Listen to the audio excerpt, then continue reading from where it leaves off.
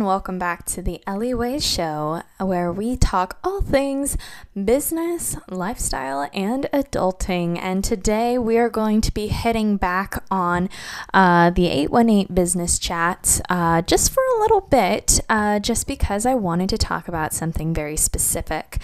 Today we're going to be talking about leading by example and leadership.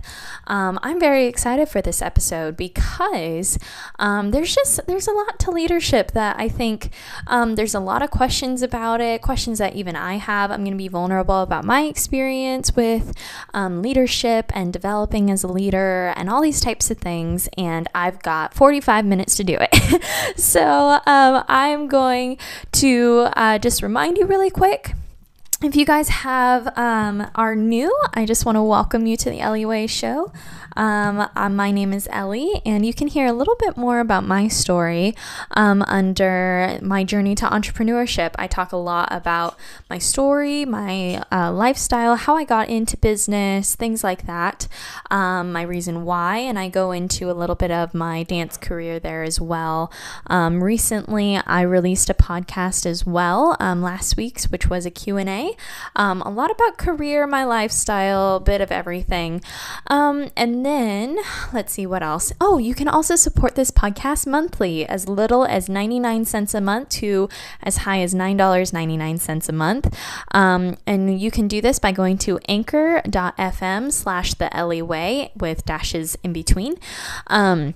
It will be linked in the show notes as well for you guys. And yeah, it's just a way that you can support the podcast. Of course, it's optional. It is appreciated. It helps this podcast run the way it should. And it helps me be able to fund some projects that I've got going on in the future, such as writing books, coming out with courses, all those types of things. So so that's about it. And yeah, I'm so happy to have you guys here today. I just wanted to share a little bit about leading by example and these things. I posted in my 818 business chat group recently about leading by example, and it was a meme, and I love memes. Memes are really great. They're a great visual way to kind of communicate what you're trying to say. It communicates a story. It communicates a point. It is very effective, especially to my generation, Generation Z, and it's very good to kind of just communicate what's going on in the world in those types of scenarios. It's very to the point and very short and kind of jokey, but there's reality to it. And it was so good, and it really made me think about, why aren't we as leaders leading by example? We expect all these things from other people. We're expecting these things from people on that are coming into our businesses being like, hey, I need a job, and we're expecting them to just know everything straight off the bat. How does that work? And the whole storyline behind the meme is, you'll have to join the group to actually see it. But the whole storyline behind the meme was this man is going to a job interview, and the interviewer asks, how much experience do you have? And the person says, I have none. And so he says, I hope you can get experience here. You're hired. And that, I was just like, yes, that is exactly what we need in this world. This is exactly what businesses need to do. This is exactly what corporations need to do. I mean, you think of all the people that are trying to find jobs, and they're like, I have no experience, I have the qualifications, but I'm not getting hired. Why? And it's all boiling down to the expectations of your boss. And really, it comes down to it, is it laziness? Is that a question that we're not asking? When we don't hire somebody, when we don't take the time to train people that are coming into our stores to do whatever, or when we hire people and they don't have much experience, are we taking the time to actually share with them, hey, this is how things go? Are we taking the time to actually teach them how to do these things? And if we're not, as the leaders, as the bosses, as the managers, well, are we being lazy? It's a straight up question. Is laziness a huge part of why we try and hire people that are a little more experienced? Is that a big part of things? And to me, yes, I think it is. I think it's a huge thing. They don't want to take risks because taking risks, things get messy. And if people and businesses are really in the best interest of really wanting to see people succeed, if they're really about those types of things, then why aren't they taking the time to train people? Why aren't they taking the time to do these things? And so my thing is, if we're going to be in business, or if you're going to go into anything, let's say that you get promoted to manager, or you become a boss, or you become your own boss, or you're in a business, whatever that looks like, you have to be the leader that's setting the example. Even if you're on the low totem pole, even if you're just an employee, set an example for other people to come in and understand the culture. Like I am my own boss. I am my own business person. I'm also a leader in the church. At my church, I'm the children's director, which is kind of ironic, and I'll talk a little bit about that as well. But I'm also an employee at my dance studio. So as a teacher, as an employed teacher, I am expected to go and teach these kids how to do ballet, right? So that's what I've been hired for. And the teacher that I've been hired by, I've known for years. She knows I'm credible. She knows that I know what I'm talking about. She knows that my intention is not to hurt a student or not to cause drama. She knows my intention on that. But the thing is that, and I'm not comparing myself to other teachers, but I'm saying in my experience as a student, I have compared my teachers in the way that they teach. And so, you know, I had a teacher that was incredibly dedicated to making sure she raised a whole dancer. Somebody that was dedicated to the well-being of who I was, my mental state, my emotional state, my health, my physical state, and to teach me dance. And that was her mission and goal, was to create a whole dancer. And I had another teacher that was really more interested in what I had to offer, in the sense of technique and could I give her all my money. And I chose to do other things, and this particular teacher that I did not gel well so much with, because I didn't stay at this one studio, and because I moved around, and because I had all these other aspirations that I was going after, I was rejected multiple times, and I was put in a space of humiliation multiple times as a dancer. And I was put, and this was as a student, this wasn't even a professional career, so I just want to make that clear.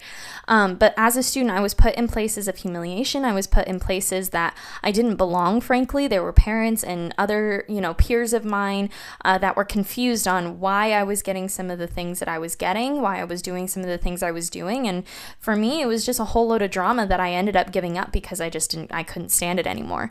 The toxic culture at that studio was so placed. And so for me, whenever I walk in, and as a professional dancer, I've experienced my own level of toxicity as a freelance dancer, working with other freelance artists, and these ballets and things like that. Taking class from other teachers around, like I have gained a lot of experience in the sense of I know how I want to run my class, and now I'm getting my degree as a teacher.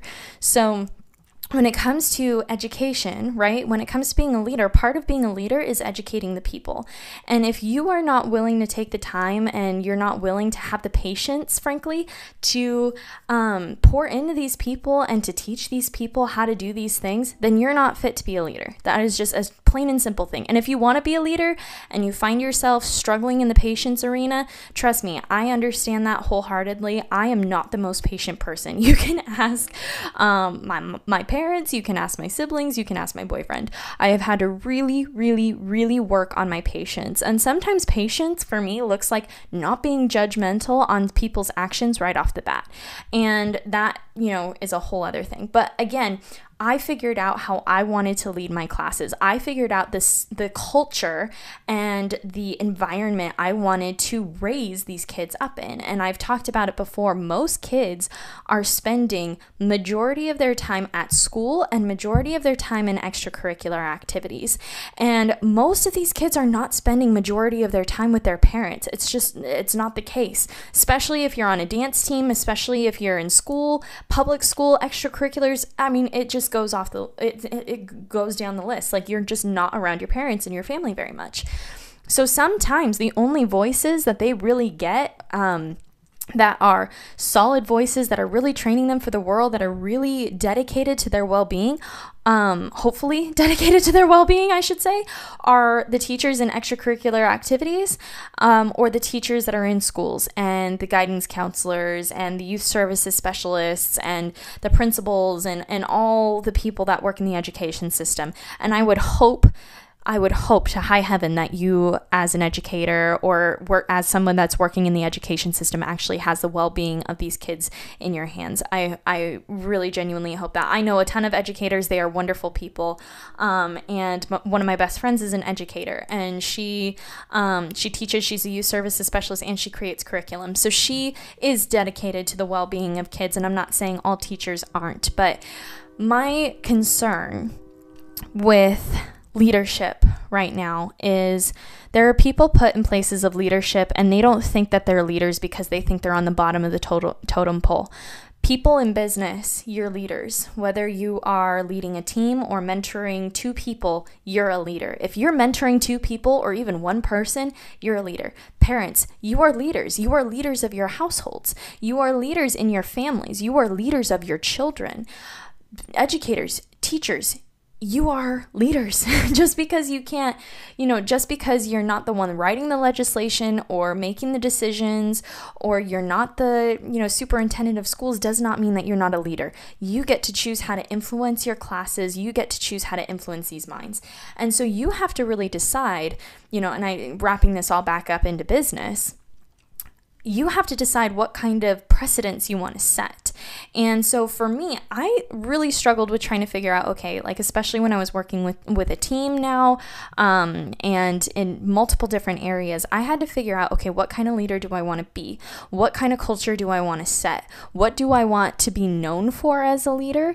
And do I care about being on the forefront? And to be honest, I don't care about being the forefront. I don't care about being famous. I don't care about any of that stuff. I just want to see people succeed. So if that means I'm behind the scenes doing the work, those types of things, then I'm happy. And I'll give an example of that. I used to think that the only way to reach people, or to be known even, like I just thought the only way to reach people was to be known. Whether it was with my blog or this YouTube channel, this podcast, or anything like that, I used to think it was about being known. And as a dancer, that was what I was going for, was professional dance career, which means you're on stage all the time. And so my goal was to become at least a soloist, because then I'm at the forefront of the performance. And then I realized as a teacher that I'm doing much more to impact these kids, these parents, anybody that I come into contact with. I am making more of an impact there as a leader, because I'm leading in that aspect and setting the example, and hopefully leading by example in what I'm trying to teach, what I'm trying to cultivate, in the environment I'm trying to create, the culture I'm trying to create with, still respecting the culture that's been set, with my studio owner. We have a great relationship, and so I want to be respectful of the culture she's setting, and also be able to amplify it and come behind her and really support her in that way. And that's what we have to do as business owners. If you have a business where you hire people, for Life on Point, for instance, I had a team once, and I've had many interns come in and come and go, and they've learned skills. I've taught these people how to learn skills, and then they go out and then they use them. That's fine with me. I don't care if they stay.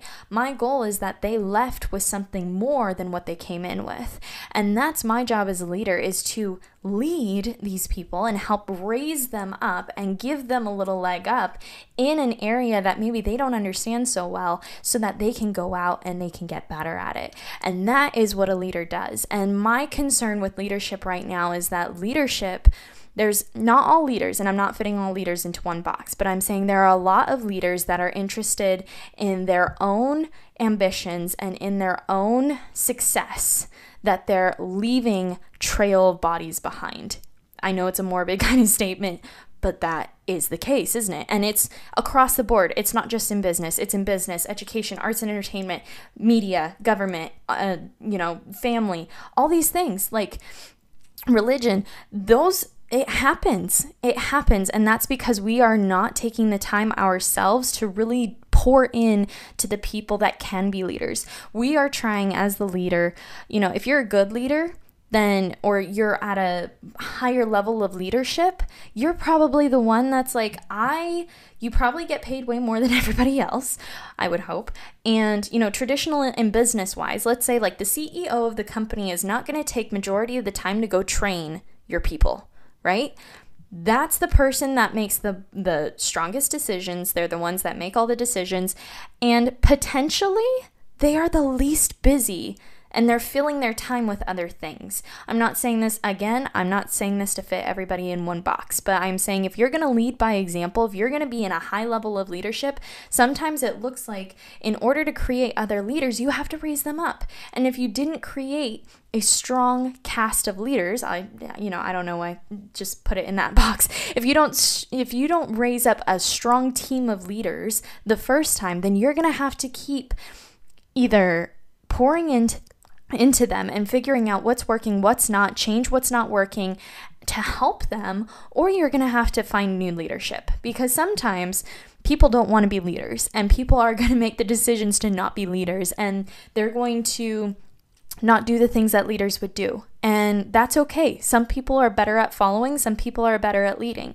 But if you're in a position of leadership, such as being a parent or being a teacher or being a business owner or being a decision maker, a manager, a boss, then you have to be able to do these things, even if you don't like doing them. Trust me, it's not easy. And, I personally have struggled really badly with what does it look like to be a leader in all fronts. Again, I'm spread a little bit thinner than most people, I think, in the sense that I'm doing multiple things in multiple arenas. So I'm a leader in dance as a teacher. I am a leader in business as running 3 different businesses, and I am a leader in my church. And so I've had to figure out, okay, my leadership level in business and in business consulting has been quite strong as far as my track record is concerned, and as far as my assessment, if you will. The people that I've, been hired by,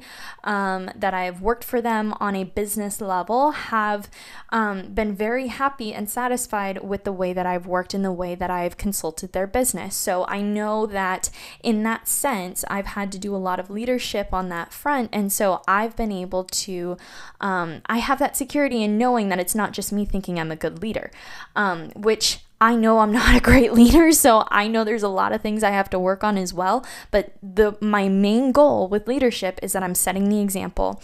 In church, it's been very difficult too, because I've had to I've been cast over with this shadow of being a pastor's kid. And so being a pastor's kid, you're either the rebel or you're the one in ministry, and I am neither. I love my family and I love the ministry mandate that they have, but I know that I personally am not necessarily called to to ministry in that way. To being a pastor is probably the vocational ministry is the word I was looking for. I know I'm not called to vocational ministry. I know that I will always have something to do with the church. I am a strong Christian. I believe in Jesus, and that will never change. But I know that I'm not going to be necessarily a pastor for the rest of my life. And then you have dance over here. So then you have me being a leader here because I'm a teacher. This is my career. This is what I am planning to do with my life. I am a dance coach. I dance coach privately through Life on Point, and I also am a coach with studios, and I also get guest invitations to go speak and lecture at different places, or I, teach classes and whatnot.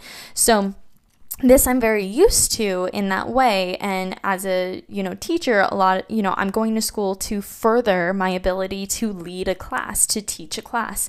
In church, I'm reading more books. Readers are leaders. And so that is the thing. If you want to become a better leader, then you have to pick up a book and start reading. Like, it has to be a book about, you have to also have a level of,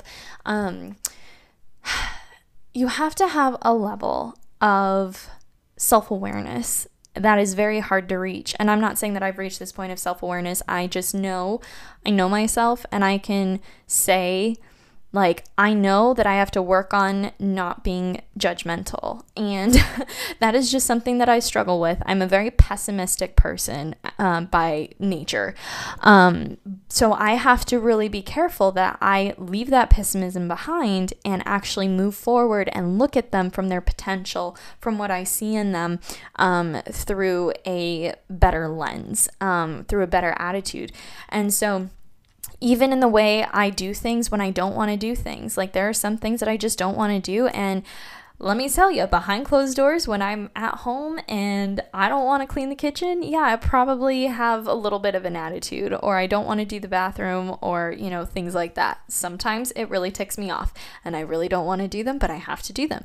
But when it comes to things where I'm being watched, quote unquote, I really try and be careful of having gratitude in everything I do. So I am a leader in the church, but I also clean the church. And there's a big stigma around cleaning churches and, just housekeeping in general. I was a housekeeper for, majority of my adult life. I was a housekeeper, and that is actually how I made majority of my money when I was living in LA. And to serve in that aspect is an extremely humbling experience, don't get me wrong. But I also really learned that I can leverage my time.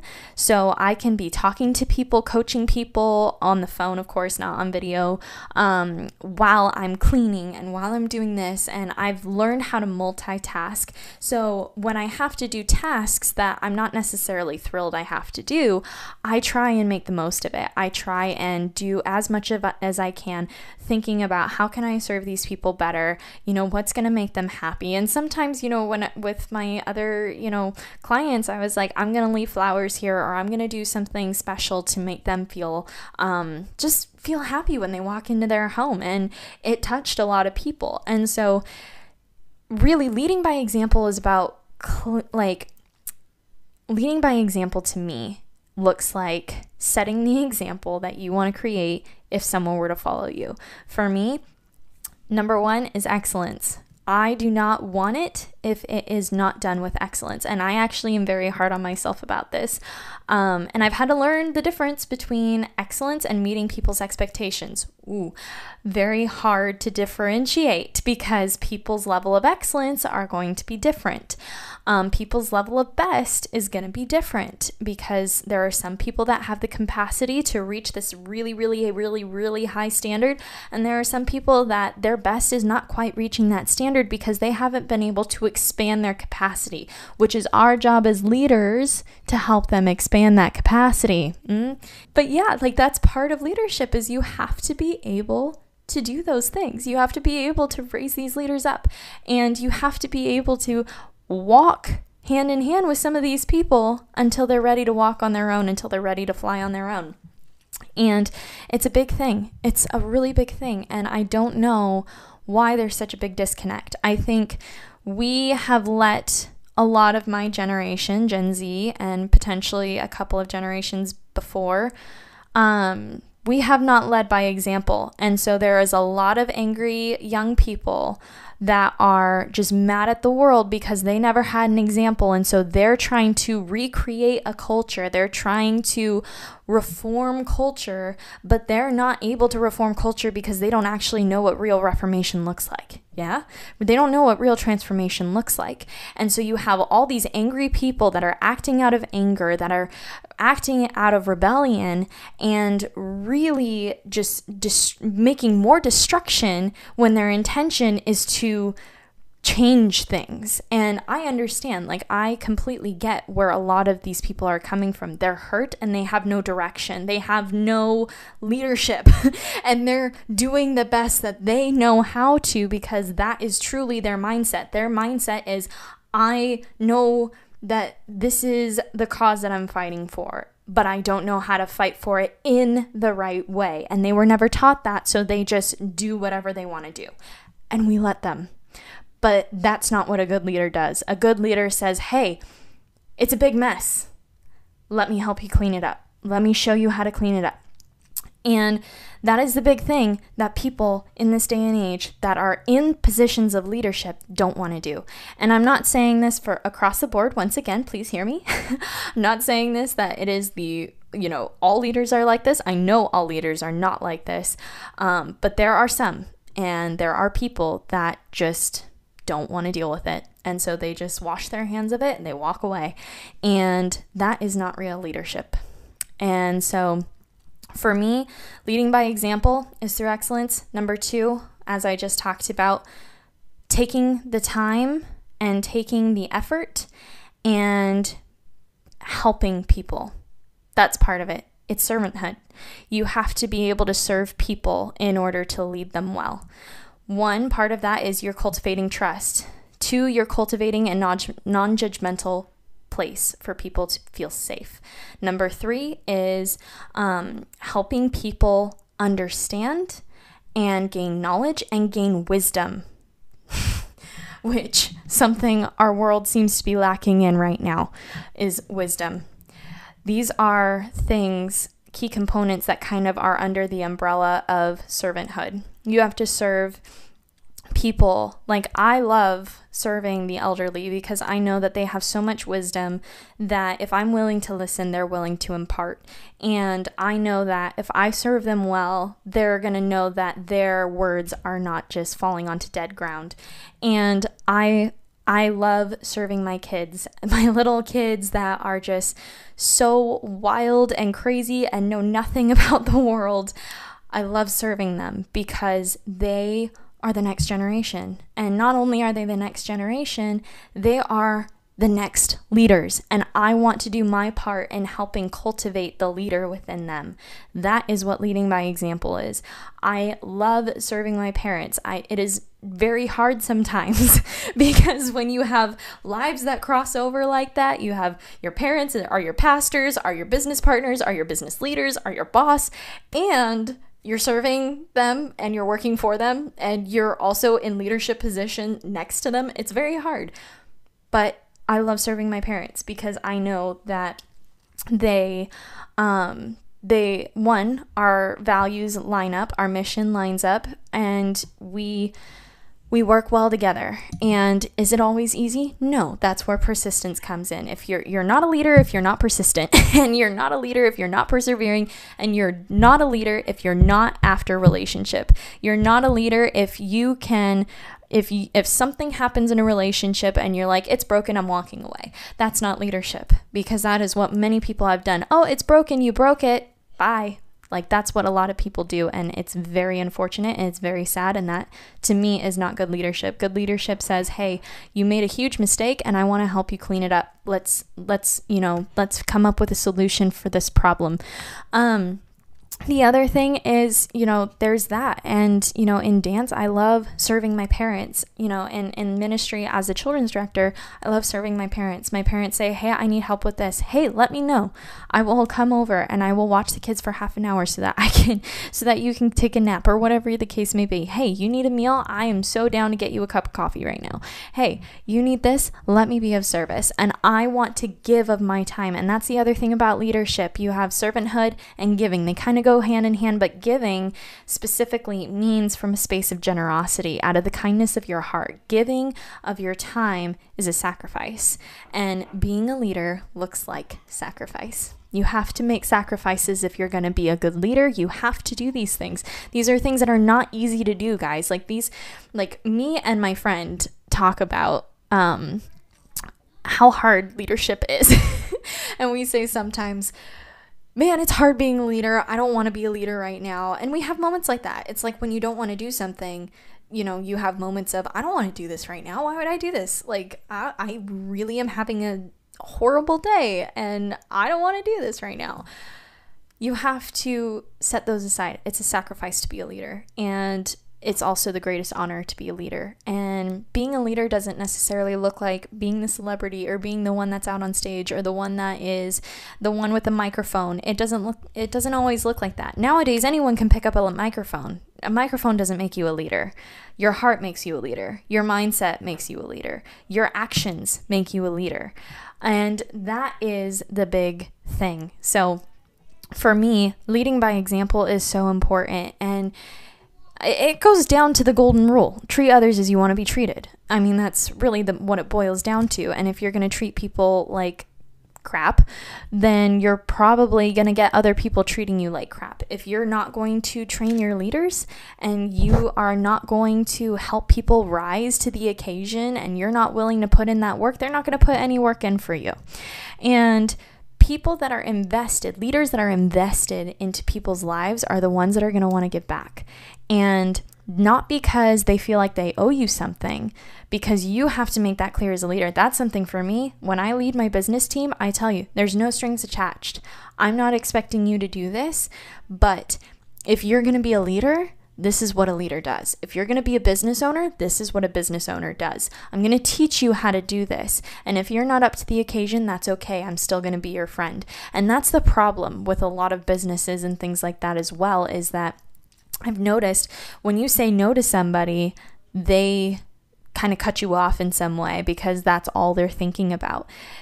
Leadership is relational. Leadership is a give and a take. Leadership is, a relational thing. You make relationship with these people, and that is how you develop leaders. That is how you develop these people. And just because the student becomes the master, that doesn't mean that there's no place for you anymore. That means that you guys get to walk side by side, leading at a same level, and you continue to have more room to grow. And so it's not a competition of who's the best leader. It's, not it's not a competition of, oh, this leader's a level 1 leader and this leader is a level 10 leader. It's not about that. It's about how do we get these people to rise to the occasion of what true leadership looks like, and then walking it out together to see transformation happen. That's when you actually get to see transformation happen, is through unity and not through division. Unity is a huge thing. When you are unified on one thing, there is nothing that can stop you. And when you are divided, that's when competition starts to set in. That's when jealousy starts to set in. When you are, like, as a teacher, I'll make an example. This is a completely hypothetical example, but if I were a teacher and me and a student had sat down, let's say a year ago, and said, hey, this is our goal for the year, and this is what our plan is. This is how we're going to get to where, her goal is. Along the way, she becomes better than I ever was. If I allow competition and jealousy and anger and resentment to start to creep in, we are not unified anymore in the same goal.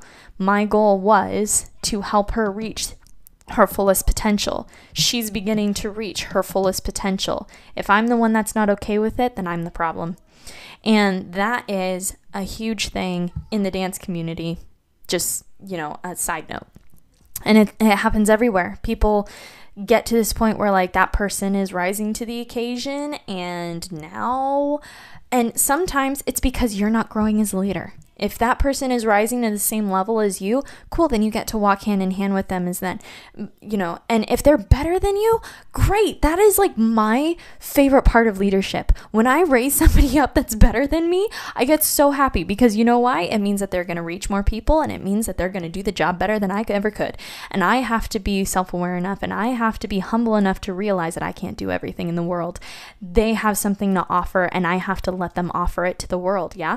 And if I can not and the reason why I say I have to let them offer it to the world is not in the sense that they, it's up to them. But if I have been their mentor and I'm who they look up to, if I start to manipulate them to do what I want and what are in my best interests, then I'm not allowing them the freedom to be able to exercise what they need to their fullest potential. And that is when things start to get messy, is when there's jealousy and division that creeps in, that puts a wedge between the leader and the follower, or the upcoming leader, and then it just gets all kinds of messy, and I really don't like it.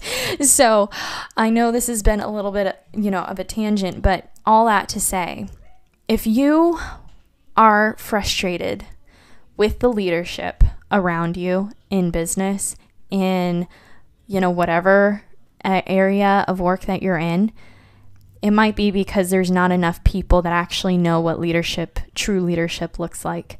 And if you are in a space where you're saying they're missing this picture and there's nobody listening to you, you might have to be the one to rise to the occasion. And that's why me and my friend, we have days where we just amongst each other, hey, I don't want to be a leader today. Hey, girl, me neither. And there are those moments, but we both know we have to stay here because who else is going to do it? Right? Like, who else can offer what we have to offer? There might be somebody that can offer something that's a completely different thing, but they won't be able to offer it to us the same way that we would, because we're all unique. We all have a unique complex. We all have a unique outlook and view on life. We all have a unique way that we look at the world. That's important, because if we all are different and we all have something that makes us unique, there's a reason that we are all needed collectively. And sometimes it's not just about the one person and the one mind and this whole thing of one mind, one, solution, one, all these types of things. There's a reason that there are many mindsets and there are many views and there are many points of views when it comes to a big picture. Yeah. And so that's just something that's been weighing on my heart recently. I wanted to share it with you all. And I know I know this has probably been a little bit intense. I'm going to have to go back and listen to it when I edit it. But, I just want to encourage you, like, you are a leader. If you're listening to this and you've made it to this point, you're a leader because you chose to take the time out of your day to say, I want to develop my leadership. I'm going to listen to what this girl has to say. Maybe I'll like it. Maybe I won't. Maybe she's right. Maybe she's wrong. And that's the reality. And so I really encourage you to set the example. If you're a parent or you're a sibling or maybe you're not what constitutes as a vocational leader, whatever, start leading by example. Start setting the example. If you are just an employee on the floor of Home Depot, make sure everything you do is with excellence. If you are a parent and you are saying, I desperately want to lead by example, but I don't have it in me, I promise you do. I promise you that with a little bit of rest and a little bit of Jesus and a little bit, even if you're not a Christian, you say, Jesus, help me, He's going to help you, because He is no respecter of persons. That's my God. But if you're a parent that is struggling to lead your household and your kids are going rampant and you are like, I don't know even where to begin, just start by taking one step. Take that one step. If you are somebody that is trying to get control of your finances and is somebody that is trying their hardest to do these things, I promise you, you can do it. Just take the step. The step is there, okay? I know it might seem like a huge step, but it's okay. You can make it. I promise. It's when you take that first step that towards setting the example as a leader and leading by example, all these things, that's when you become a leader. Sometimes being a leader takes one step and one thing. And if you are somebody that is fed up with the way that you see the world and, just what's going on around you, whatever the case may be, I'm not saying this as, one side or another side. If you are frustrated with the way things are run, take it into your own hands in the sense of, how can I create a solution to this problem? Be a solution, not a problem. That's what we need in the world, is more solutions. So I love you all. Thank you so much for listening. I know, again, this was a little bit more of an intense one, but I hope you guys enjoyed it. Please let me know your thoughts.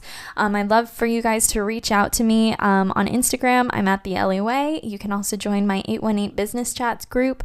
That is a group where I just kind of share my thoughts, and they're a little bit candid, and and if there's anything that you have questions on, please feel free to reach out. I would love to hear from you.